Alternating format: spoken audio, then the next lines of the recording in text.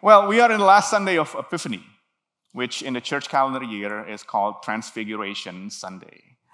Transfiguration Sunday is a Sunday that anticipates the season of Lent, a season when Christians prepare themselves for the events of Holy Week and Jesus' death and resurrection. Now, it might seem strange to be thinking about Jesus' glorification before his passion, but there's good reason why the feast is put here in our lectionary reading. For one thing, the story in the Synoptic Gospel, that is Matthew, Mark, and Luke, took place before Jesus' passion.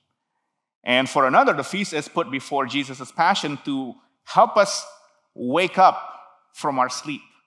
To wake up from our sleep before we enter into a time of repentance, a time of renunciation during Lent. Before we do all that, we need to first wake up spiritually. Listen to him. Get up. Do not be afraid. Listen to him.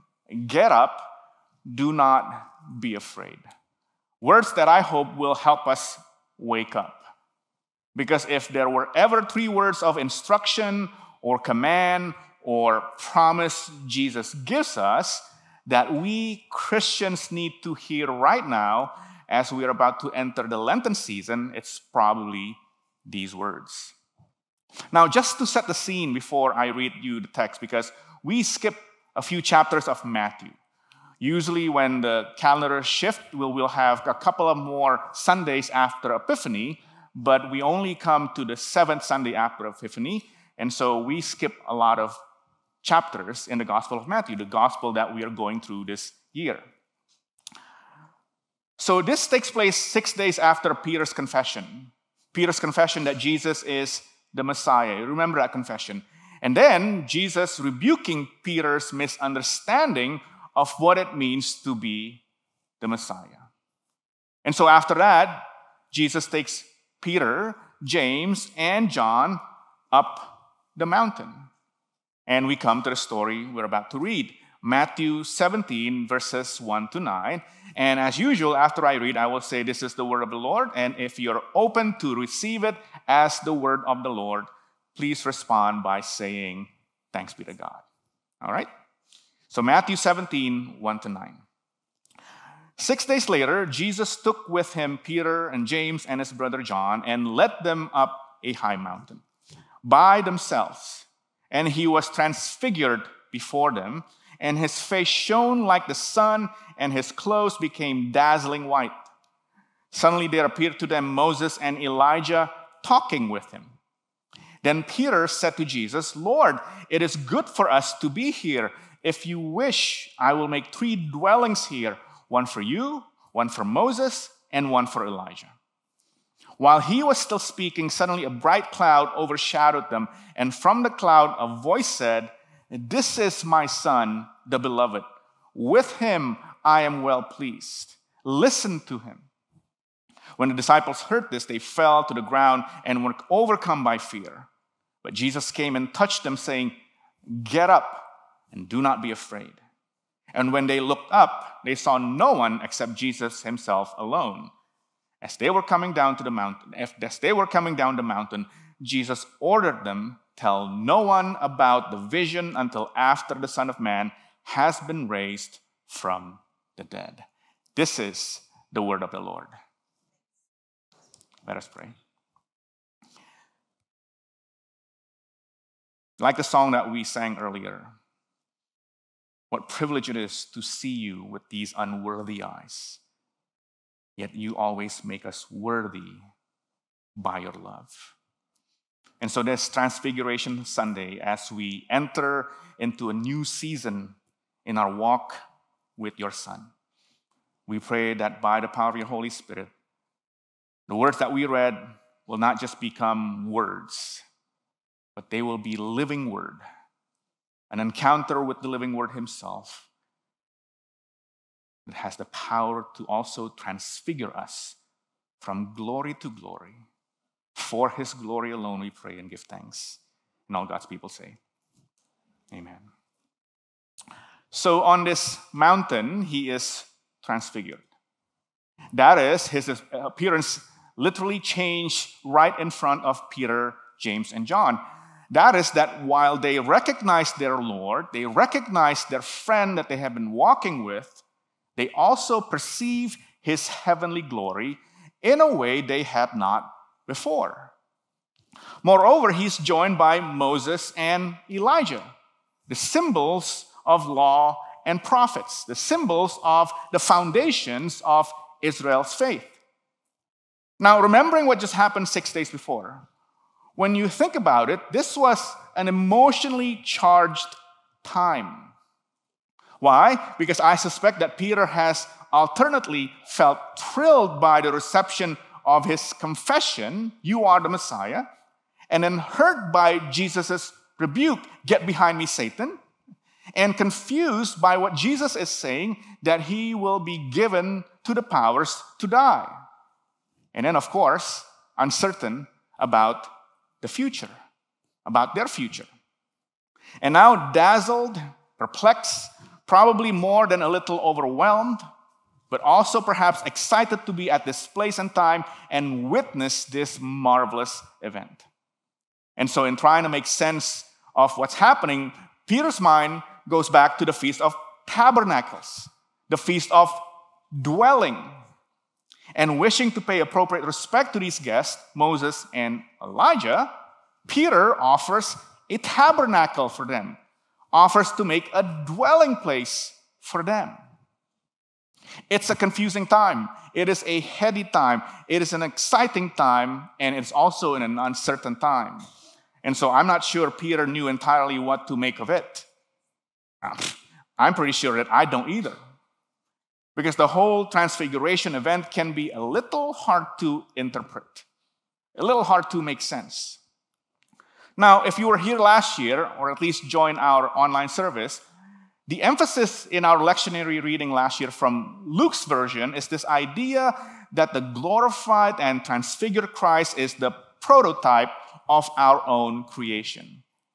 That transfiguration is our prototype in glory. And that is why the story last year includes Jesus healing a demon-possessed boy, to point out how our condition is some distance away from glorified and transfigured, from being glorified and from being transfigured in Christ. Now, in Matthew's narrative, the emphasis is that the transfiguration is a turning point, a metanoia, the time when Jesus, confessed as Messiah, revealed in glory, now turns steadfastly toward Jerusalem to offer a very different picture of Messiah and of glory. A different picture than anyone then or now expected, right? Even now, we still expect a glorified Messiah in an earthly way. We still expect glory in an earthly way, but not through the suffering and the cross. So it is unexpected. And when placed at this point in the church year, this reading links to 3 seasons simultaneously. It concludes the season of light, which we are in, the season of revelation, which we call Epiphany. It signals the descent down the mountain and the road to Jerusalem that we travel in repentance and renunciation in Lent. And of course, it anticipates the glory of the Easter resurrection. Now, for all these reasons, we may, like Peter, not know quite what to make of it all. And so then we go back to various previous ways of interpreting transfiguration. That's what Peter did. Let's go back to tabernacle and make a dwelling for these 2 characters and you, Lord. We can make interpretation in light of Epiphany, in light of Lent, in light of Easter, in an attempt to at least observe the day appropriately, even if we don't understand it fully. Now, these are not wrong, of course. But at this particular time and place, I would suggest making another move and allow the words spoken on that mountain to speak to us in this time and in this place. Because at some level, we are all dealing with a turning point in life.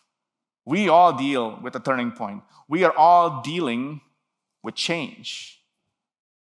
And you and I know what that's like. We've all gotten up next morning after a major change, wondering what just happened, right? And what do I do now?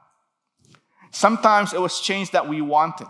And other times, it was change that we never wished or wanted. Sometimes we experienced the change as positive, as good. Other times, the change was painful and of a loss of something we valued or wanted. And whatever we see it as good or bad, desired or unwanted, turning point or change always comes with consequences, always comes with challenges, and always comes with questions. And so I suspect every one of us here could tell stories about the turning points that we have experienced, the changes that are happening in our life right now, or the changes that we hope for or that we fear might be happening. And so the question for us is that, how do we live in the midst of a turning point? What can we hold on to when it seems the world around us, as well as us, is changing? And I suspect the disciples in today's gospel might be asking the same kind of question. And if they too are feeling the wind of change blowing in their lives. And here's why I say that. Because immediately before Jesus takes Peter, John, and James up the mountain, he tells them and the others that he must suffer, die, and be resurrected on the third day. Right? And then he will tell them the same thing, that he must suffer, die, and be resurrected on the third day after they come down from the mountain. And so what happened on that mountaintop took place between Jesus' two statements of impending change. Maybe that event, what we call the Transfiguration, was actually about preparing and helping the disciples live through the coming change. And so maybe the Transfiguration story has something to teach us and show us about how to face our turning points and live in the midst of changes. And so that's why every year the Transfiguration is the gospel we hear in the last Sunday after Epiphany and the Sunday before the season of Lent, a season that focuses on change. Change, whether on the mountaintop of life or in the valley of the shadow of death, it is a reality of our life. It is a reality that we cannot escape. And so this morning, let's just unpack the three words of instruction or command or promise that Jesus gives to prepare us for our lives' turning points, for our lives' changes. The first one, listen to him. Listen to him. Now, one of the things I'm aware of in the midst of change is how many voices begin to speak. I hear it all the time. How many voices begin to speak to us? Some are outside of me, and some are from within me. Right? There are voices of commentators, voices of influencers, chattering about what is happening and what should be done. There are voices of judgment, voices of second guessing, voices of fear. There are voices of self-doubt, self-criticism, voices of all the would-haves, should-haves, could-haves, right? How many of you heard that before? I have, many times. Some voices tell us to run and hide. Other voices tell us to fight and resist. There's so many voices. Some voices ask questions and want explanations. Other voices deny what is happening. Some voices blame or declare it to be the end of the world. So many voices cry out for attention, but not every voice is helpful or worth listening to. Some voices may sound sweet, but they're actually not good for us at all. And so the story of Transfiguration says there's only one voice to listen to, the voice of God. The voice of God that speaks from the bright cloud, overshadowing Peter, James, and John. This is my Son, the beloved. With him I am well pleased. Listen to him. Listen to him. And so what if in the midst of change, instead of paying attention to all those voices, we sought to hear and listen to the one voice that matters, the voice of Christ? What if we kept our ears open to what he's saying in our life and world today? To allow ourselves become aware of and attentive to what he's saying and doing in the world. To let his concerns and desires become our concerns and desires. To let his way of engaging life and the world become our way of engaging life and engaging the world. To pay attention to what Jesus says and does, to whom he reaches out, and to those he gives attention and help.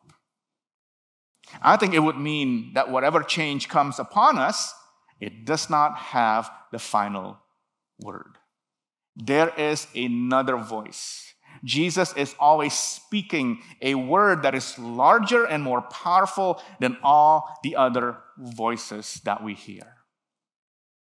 In the midst of change, Jesus speaks a word of life, a word of hope, a word of forgiveness, a word of mercy, a word of beauty, a word of generosity, a word of courage, a word of love, a word of healing. Jesus speaks a word to you and for me. But the question for us is, are we listening to that word, to his voice? Listen to him.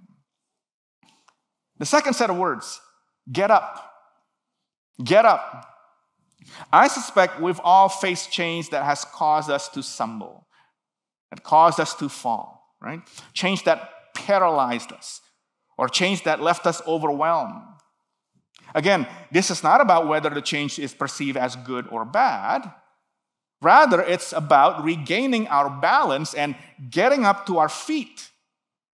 It's about stepping into new life when we aren't sure what that looks like or if there really is a new life waiting for us. The 3 disciples, Matthew tells us, fell to the ground and were overcome by fear. And Jesus touches them and says, get up. But it's more than just get up. A literal translation would be something like, be raised up, be aroused from the sleep of death, or perhaps even be resurrected. The word that Matthew uses here is the same verb he uses when Jesus heals the paralytic, telling him, when Jesus heals the paralytic, telling the paralytic, stand up. When Jesus takes the hand of a dead daughter of the synagogue leader and the girl got up. When Jesus instructs the 12, raise the dead. When Jesus foretells his own resurrection and the angel tells the woman who come to Jesus' tomb, he's not here, for he has been raised as he said. Jesus comes to us in whatever circumstances of change we find ourselves, touches us, and says, get up, be raised, be resurrected. It's the promise that though life has changed, it has not ended. Somehow new life is hidden in the midst of change, even when we cannot see it or do not believe it. God uses the changing circumstances of our lives and world to bring us into new life. Now, I'm not suggesting that God directly causes change to come upon us. I'm suggesting that God never wastes a chance to draw forth new life from whatever circumstances that we are in. So get up, be raised, be resurrected. Lastly, do not be afraid. Oh, I need this one. Do not be afraid. I think you all need this too. Because most of us, I suspect, live with some level of fear, right? Change often brings about fear. The fear of losing what we love, the fear of losing what we value and what we desire. And sometimes it's the fear that comes with getting what we want, right? Sometimes we get what we want and we actually end up in fear. And in the midst of change, Jesus says, Do not be afraid. This is the hallmark of the gospel of Jesus. Do not be afraid. Fear is a part of the common fabric of our lives, even though it manifests itself differently. And to all these different fears, Jesus' reply is the same. Do not be afraid. Do not be afraid. And by saying that, he speaks to the heart of the human condition. They are the words we need to hear when we are raised up and back on our feet again. Now, his words, let me be clear, do not magically eliminate our fear. They don't. Instead, they are the call to take a first step into a new and changed life, despite our fear. They are the assurance, once again, that change does not have the final word. Christ has the final word. We are not called to be fearless. Instead, we are called to be courageous in the midst of change and fear. Big difference. Now, I don't know what changes you are dealing with. Perhaps it's your marriage or your children. Maybe it's the death of a loved one. Maybe it's about your health, your age, your physical or mental well-being. Maybe it concerns your work, your job, your income. Maybe it's a dream or plans that didn't work out. Maybe life is going exactly like you want. Maybe you're on a road to recovery, a road to well-being. Maybe everything has fallen in place and for the first time, you felt alive. Listen to him. Get up. Don't be afraid. What if those words are holy wisdom for times of change? What if they are the means by which we step into our own transfiguration from glory to glory? Maybe it wasn't Jesus who changed on the mountaintop. When he was transfigured, maybe it wasn't Jesus who changed on the mountaintop. Maybe it was Peter, James, and John. Right? Maybe it was their eyes that were open and their seeing changed. So they look everywhere and actually saw Jesus. They saw Jesus alone for who he is. So maybe they saw Jesus for the first time during that transfiguration as he had always been. Now, if that's true, and I believe it is, that it means that every change, whether good or bad, wanted or unwanted, joyful or sorrowful, is actually illumined with the divine light and filled with the presence of our Emmanuel, with God's presence. And so this morning, as we face a turning point, listen to him. Get up. Don't be afraid. Let's bow our heads.